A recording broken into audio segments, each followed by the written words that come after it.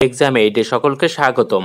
আজ আমরা দেখব বাংলা ব্যাংক লিমিটেডের ট্রেনি অফিসার পদের লিখিত পরীক্ষার গণিত প্রশ্ন সমাধান। শুরু থেকে শেষ পর্যন্ত আমাদের সাথেই থাকুন। ভিডিওটি থেকে উপকৃত হলে লাইক, শেয়ার ও কমেন্ট করুন এবং নিয়মিত আপডেট পেতে বেল বাটনটি চেপে রাখুন। 1 নম্বর প্রশ্নটি ছিল, by selling an article for Rs 4000 a person lost 20%. For what should he sell it to make a profit of 15%? 1 নম্বর প্রশ্নে সেলিং প্রাইস দেওয়া আছে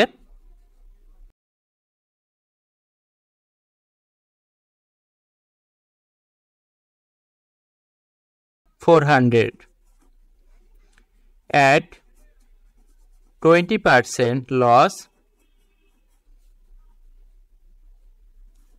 cost price equal,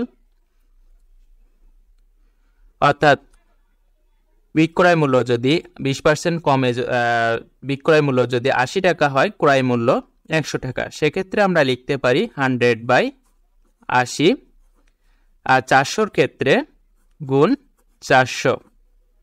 ক্যালকুলেশন করলে পাওয়া যায় 500 টাকা। add 15% profit, selling price equal, ক্রয় মূল্য যদি 100 টাকা হয় তাহলে বিক্রয় মূল্য হবে 115, কারণ এখানে বিক্রয় মূল্য বের করতে বলা হয়েছে। 15% লাভে বিক্রয় মূল্য কত, সেক্ষেত্রে অর্থাৎ 115/100 গুণ ক্রয় মূল্য যদি 500 টাকা হয় তাহলে বিক্রয় মূল্য হবে, ক্যালকুলেশন করলে পাওয়া যায় 575 টাকা। এটি হলো এই প্রশ্নের উত্তর। 2 নম্বর প্রশ্নে বলা হয়েছে যে এ পারসন ডিপোজিটেড টাকা 10,000 ফর 2 ইয়ার্স, টাকা 5,000 for 3 years at the same rate of simple interest. If he received a total interest of টাকা 5,250, what is the rate of interest per annum? 2 নম্বর প্রশ্নে I equal PRN, P এর মান হলো 10,000, N এর মান হলো 2 বছর, সেক্ষেত্রে 2, R এর মান হলো কোনো প্রশ্নে কোনো মান দেওয়া নেই, সেই ক্ষেত্রে আমরা লিখতে পারি R/100। ক্যালকুলেশন করলে পাওয়া যায় 200R। এগেইন I সমান PRN, P এর মান হলো 5,000 ইন্টু R এর মান হলো R/100 ইন্টু N এর মান হলো 3, যেহেতু 3 বছরের কথা বলা হয়েছে। ক্যালকুলেশন করলে পাওয়া যায় 150R। কোশ্চেন অনুসারে আমরা লিখতে পারি 200R equal plus 150R equal 5,250। Calculation করলে আসে 350R ইকুয়াল 5,250।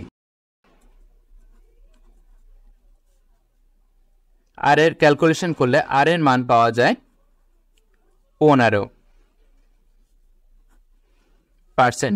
এটি হলো এই প্রশ্নের উত্তর। 3 নম্বর প্রশ্নটি হলো, এ photography shop prints negative photographs and old photos. It charges টাকা M for each negative print, টাকা 0.8 M is for the first 10 old photos, and টাকা 0.5 M is for the exceeding old photos. If a man charges a total of টাকা 154 for a negative print and 20 old photos, What is the value of m? Question অনুসারে আমরা লিখতে পারি প্রতিটির দাম হলো m টাকা। প্রথম 10টির দাম হলো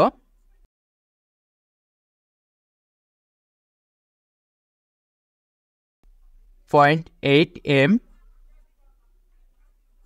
পরবর্তীগুলোর দাম হলো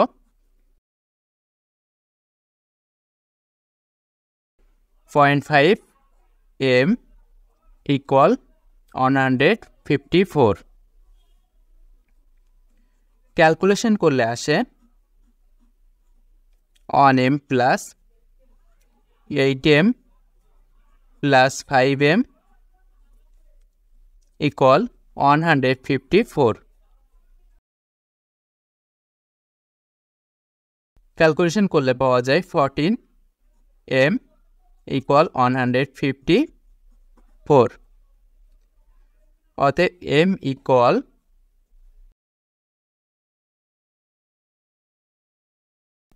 154 by 14, অতএব m equal 11। এটাই হলো এই প্রশ্নের উত্তর। এতক্ষণ আমাদের সাথে থাকার জন্য ধন্যবাদ। ভিডিও থেকে উপকৃত হলে লাইক, শেয়ার ও কমেন্ট করুন।